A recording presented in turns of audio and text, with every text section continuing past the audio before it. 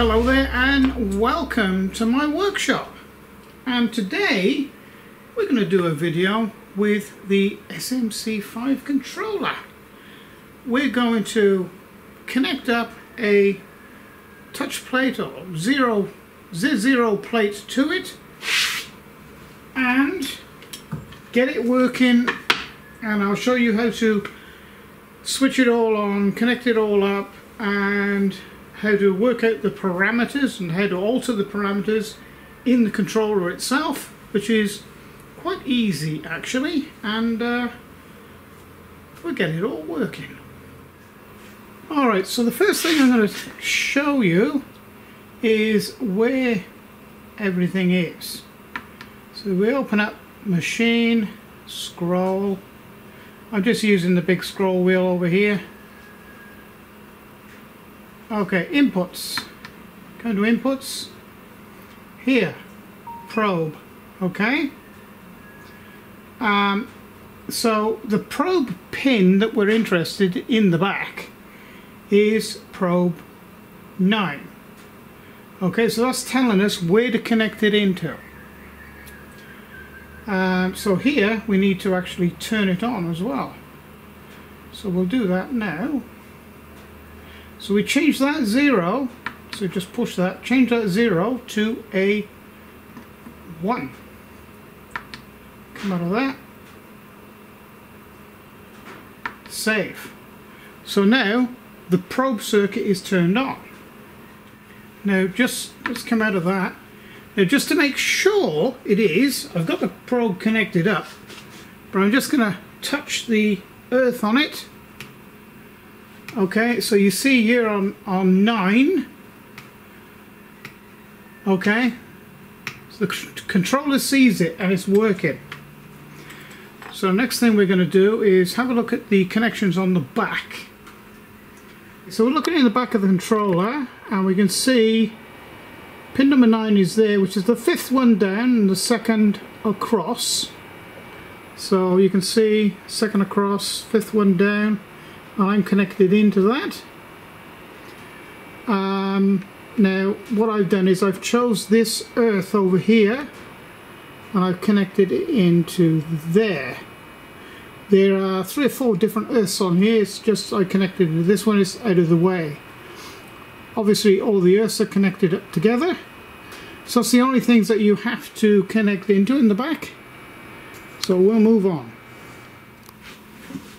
Right, so the next thing we need to do is to set up the probe parameters. So you go to Machine, Scroll, let me see, Controller. Here we are. Probe height and rebound. Okay, so now our probe is 10 millimeters.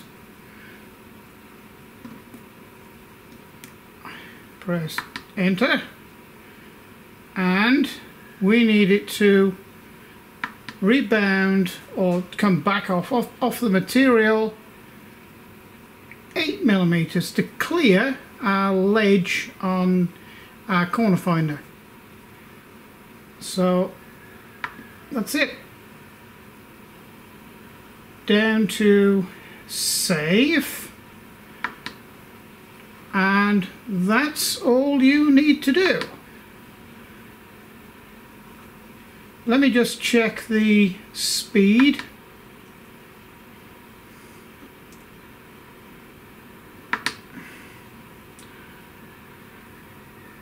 Here it is. Okay. Probe speed. This is where we need to go. So I think probably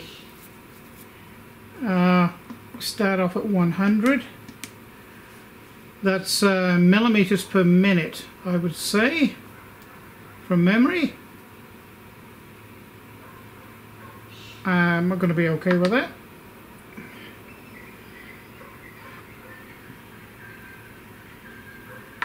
save. Okay, so we have, I think we've completed everything there we need to. Okay, let's see if it works. And when you get all the parameters right in your SMC5, it should work something like this.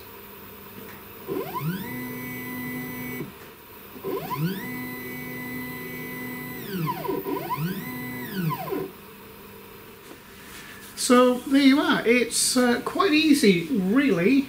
Just several places in the controller that you need to change the zeros to 1 to enable. And of course you've got to fill in how, or the height of your touch plate or your puck, whatever you use, and also the standoff that you require further up. Mine's quite high because I've got a lip. Let's just unplug it here. Yeah, this is 12mm, and this is lip is 6mm. That's 12mm. This is 6mm. So you know, I've got a fair height to come up off to be able to sort of pull this out. But it's really very similar, if not the same, as Mach 3 to set up for a probe. You just need to connect into the correct area in the back. It's only 2 wires, a positive and a negative. You just need an earth, and it's just the terminal that's displayed inside the controller here. When you go to machine, you go to inputs, and you change it there. And the actual terminal or pin number is displayed there, which you connect it in, and you just change to enable it, you change the 0 to a 1. And it's as simple as that. And the controller will do the rest for you. And you know, I've made a couple of videos now showing my disgust of the sellers in China trying to sell this for like $1,200. This is worth about $500 only, and at that price it's a really, really good controller. And if you can, and I've checked even today that there are a couple of sellers that are playing the game, and they are still selling it at around about $500 mark. They might put a bit of freight on that as well, but and you know, for $500 I got mine with a controller as well, with a, you know, the oops, my little controller as well, you know, for $500 shipped to my door. But that was like 18 months to 2 years ago now, so you know, prices have pushed up, I know, but still you should be able to get this for around about $500 still, and they may charge a bit of freight on that, and they may charge extra now for the hand controller, so it may, after 2 years and COVID and everything else in between, may have gone up to about maybe $600, but I wouldn't be paying any more.